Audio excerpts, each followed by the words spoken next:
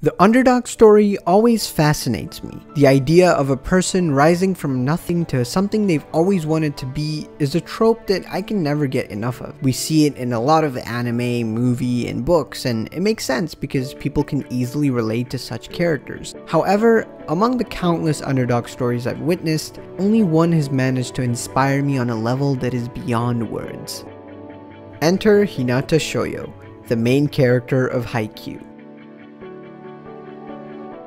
Hinata's journey as a player and a person is probably the most inspiring story I've ever seen in an anime. A tough and realistic underdog tale that tugged on my heartstrings all the way through. It was an experience that was so rewarding it felt as if I was the one who was going through it. It was a tough ride that we went on with Hinata, full of obstacles, frustrations, and of course triumphs.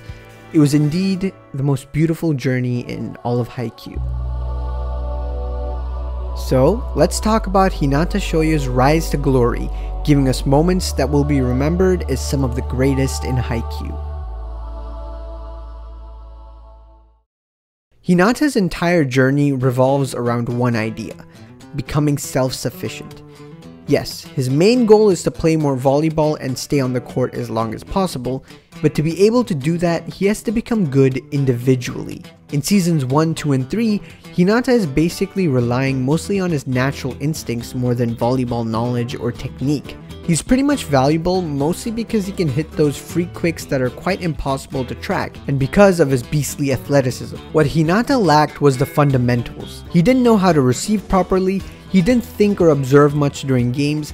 He just kinda attacked and somehow made his way to nationals. But now that he is at nationals, he realizes that that isn't enough. Ever since that day he watched The Little Giant on the television, Hinata was inspired to play volleyball, but he just couldn't get the right training. Back in Hinata's middle school, there wasn't even a boys volleyball club, and so not only did he have to teach himself how to play, he didn't even have a team with which he could practice. He's frustrated, as anyone would be, at the fact that he didn't have anyone to teach him before, or have any sort of outlet where he could chase the dreams he wanted to earlier in his life. And then of course, his lack of height.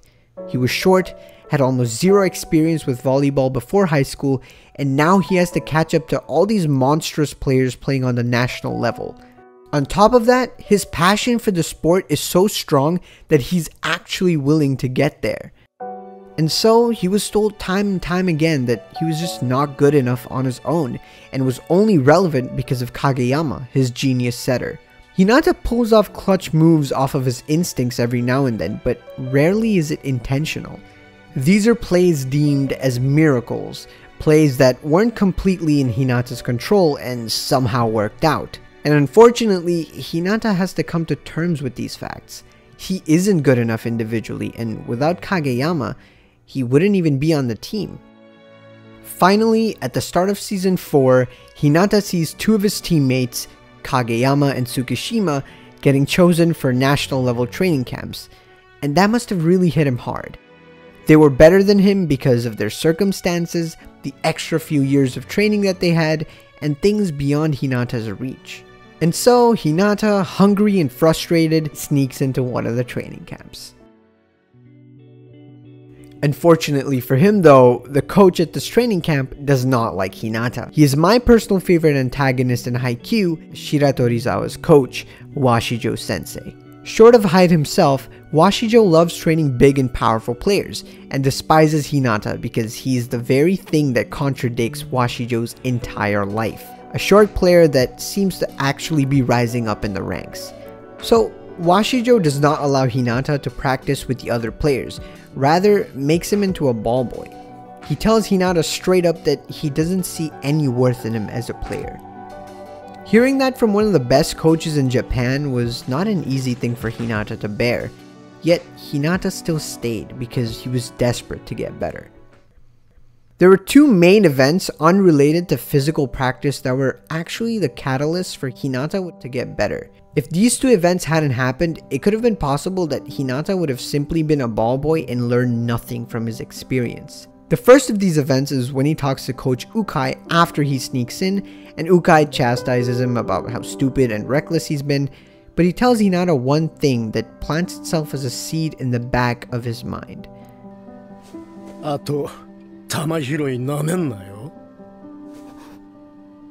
Then, this takes us to the second event, when Hinata meets Ushiwaka at the training camp, the first time following their match from the previous season. Ushiwaka being the guy who Hinata challenged, who Karasuno defeated as a team, but still left Hinata feeling like he lost individually. Ushiwaka was actually disappointed by the end of season 3 because he realized that Hinata was not good on his own, which went completely against him and Washijo's philosophy of individual prowess. Up until this point, Hinata hasn't been doing much in the camp yet, and he's still trying to figure out if it was even a good idea sneaking in since he's missing normal practice back at his own school for this. And so, as Hinata is troubled and lost, Ushiwaka looks him dead in the eye with his blank expression and tells Hinata straight to his face,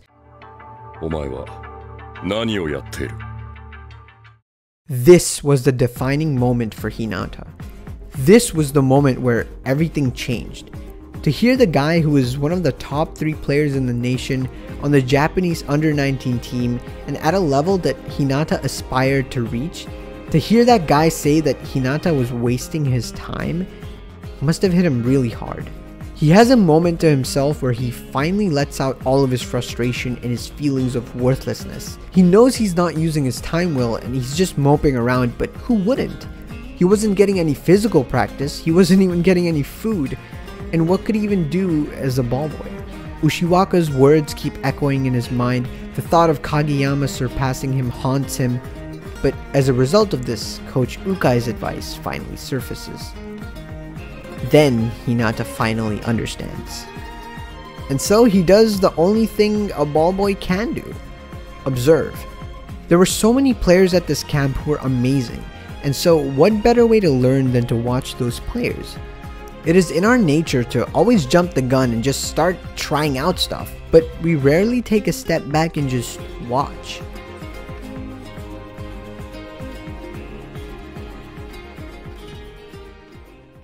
Because of this, he starts picking up techniques. He begins to use his brain more to figure out patterns and tendencies, and as he runs around catching balls that go astray, he teaches himself how to position in order to receive the ball, one of the basic skills he had never learned. He finally understands that there's so much more to volleyball than just attacking. The court is full of information that he can gather and learn from. It's a very natural process that Hinata goes through, none of it feeling like it was forced. Day in and day out, Hinata runs around giving players water, running after balls, and watching everyone like a hawk. At nights, after practice, he stays back and trains with some of the guys who spend their free time at the court. As the days pass, Hinata's game sense gets increasingly better, to the point where he can usually predict who's thinking what and where the ball might be going.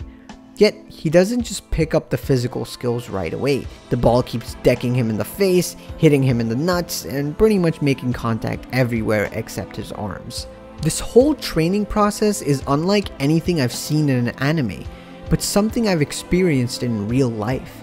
In most shows, the characters either just have the game sense in them or gain them after a training arc that we get to see very little of. Here we get to see the nitty-gritty details of exactly what goes through Hinata's mind, whether he's right or he's wrong. I love it when we see things like the split step, a movement technique I personally have had to learn for a different sport, and so I know how valuable such a move is. Most anime don't have anywhere close to the nuance that this training arc offers, and I truly appreciate how well it teaches not only Hinata but us as well. This creates the feeling of immersion, where we feel like we're learning alongside him, and that's the level of connection I love to have when watching something.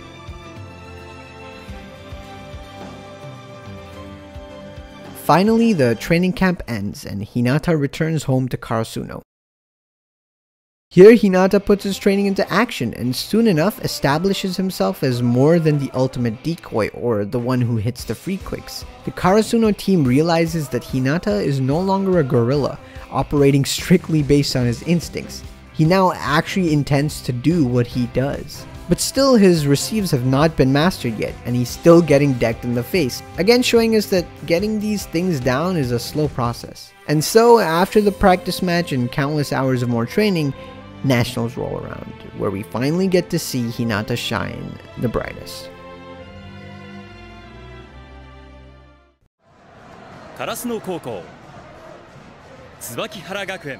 Here, everyone is getting used to the environment of nationals, which makes sense since the courts are bigger, the pressure is off the charts, and everyone's nervous. One loss and they're out of the tournament. However, Karasuna picks up its rhythm soon enough, and that includes Hinata. We see Hinata actively trying to read his opponents. We get some offhand scenes where we see him move to where he thinks the ball is going to go, even if the blockers eventually stop the attack. He's constantly thinking and is aware of the game, which is a completely different Hinata than the one from the last tournament. Yet, he still hasn't got the receives down yet. His reading of his opponents is almost perfect, but his positioning is just a little off, and the ball ends up decking him on his chest. This happens again when everyone else falls for the opponent's feint, but Hinata actually catches it, but gets body slammed again. He is improving though, constantly evolving. Is Daichi and Nishinoya, both the best defenders on the team, note that Hinata actually intended to do those things. It was not by accident. Karasuno ends up winning the game and moves on to the next round, where they play against Inarizaki, the second best team in Japan, and the team that pushes Karasuno and Hinata to their limits. This game is my favorite in all of Haikyuu, a game where everyone has their own moments and a game that is filled with passion and heart, with players like the Miya twins who love the game more than anything, Ojiro Aran, who is on par with Ushiwaka, and Kita, the cool-headed captain who always clutches up. It was a match that was bound to be intense. A match that went to the very last set and the very last point, and god damn. Among all the amazing parts of this match, Hinata's moment is one of the most beautiful scenes in all of anime. The match starts off well, with Karasuno surprising Inarizaki with their free kicks, though that doesn't last long since Miya Atsumu ends up copying it soon enough. In this first set, Hinata is once again reading his opponents and perfectly positions himself for yet another attack, one which gets past the Karasuno blockers as well as Hinata. His timing is off again, and this time the ball goes to his hands and hits his foot, which causes the ball to go up but puts another failure in Hinata's book of receives. Regardless, with the help of a heartfelt moment from Tanaka himself, which I talk about in a previous video that you should totally watch, Karasuno wins the first set. Unfortunately, Inarizaki has many tricks up their sleeve, and soon enough they overwhelm Karasuno and take back the second set, which means that it was all up to the final and third set. Here, both teams are finally running out of tricks, and it's all up to the willpower and stamina of the players, or so we thought. Inarizaki still isn't done with its surprises, and they take their title of the Ultimate Challengers quite seriously. They adapt to any situation and are evolving on the fly, continuously trying new things and putting pressure on Karasuno. Inarizaki takes the lead, and as they get to the middle of the set, they pull something no one had expected. A minus tempo free quick back attack where Atsumu actually spikes and Osamu is the one setting.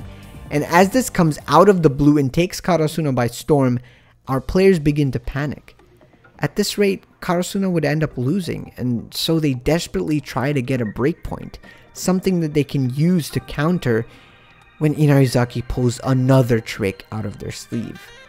The ball goes to the Inarizaki court, and instead of a defender or someone in the back row receiving it, Atsumu jumps in himself and sets the ball right away, a beaming smile on his face. Tsukishima reads this and goes to block Osamu from spiking it, moving tremendously quickly. It seems that Osamu is about to get blocked when he changes his spike into a set at the very last second, sending the ball straight to Aran, who jumps triumphantly as Karasuno falls for the feint.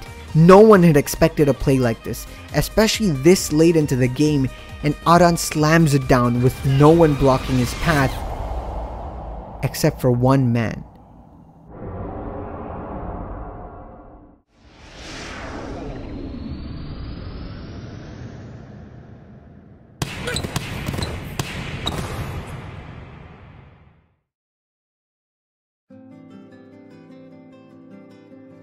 A beautiful soundtrack kicks in as the coach of the Japanese national team himself looks at the receive in awe, a receive that we'd been waiting for since season 1.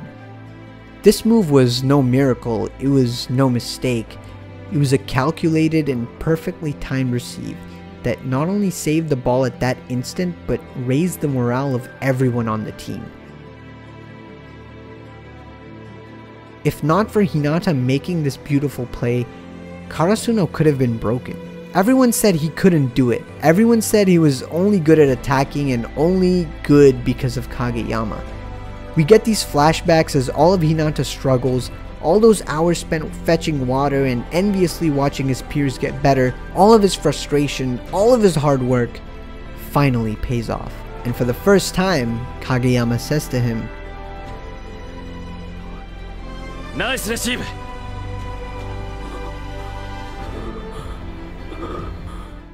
It's rare to see journeys like this that are so well realized and executed in a way that not only hype you up but also create this feeling of satisfaction, again as if you were the one who achieved the feat. I know this isn't the end of Hinata's arc, hell, I feel that it's just beginning, but it's one step of the process that has been cleared. A step that truly closed the chapter of a beautiful journey in a way that left me lost for words.